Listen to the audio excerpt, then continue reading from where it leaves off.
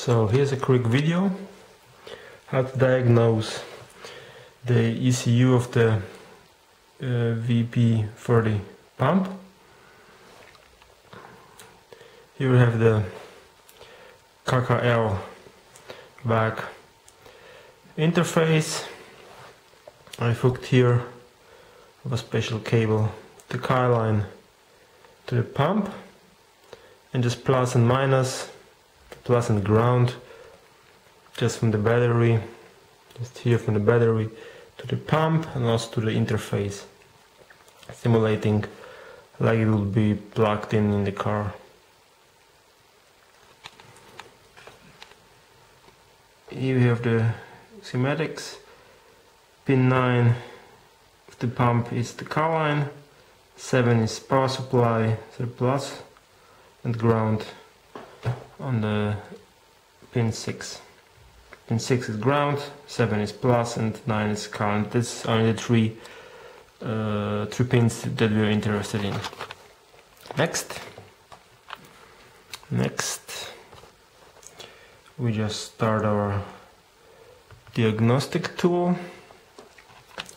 It's called Dennis Soft Vp30, Vp45 and Vp40 pump error code reader. The OBD scan tool is hooked up to COM port 8. So I have to choose COM port 8 in the settings. The other settings I let it like they're set by default. So yes, save the settings, click connect, wait a few seconds, and we're connected. Here's blinking connected. It's good. Here it shows us the pump number, also the same thing here in the screen. So we're connected, the version, and I think Bosch part number, other things, I don't know, but whatever. We click on read DDC, wait a little bit, and we have here the fault code 59, BIP fault begin of injection point 32, and 57 is timing device control permanent control deviation.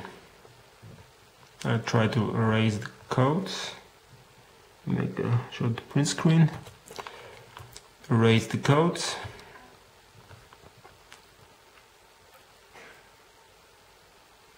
Yep.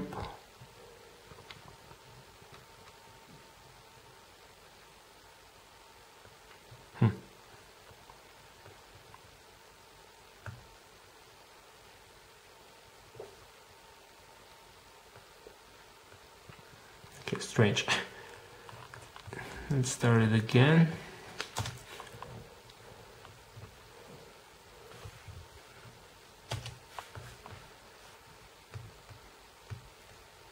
COM port 8. Okay. Connect.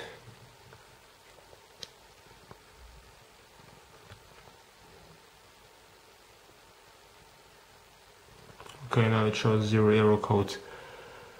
The problem here is when you erase the codes, what I've read is that there will still be, they could be still there, but this program will show 0 error codes.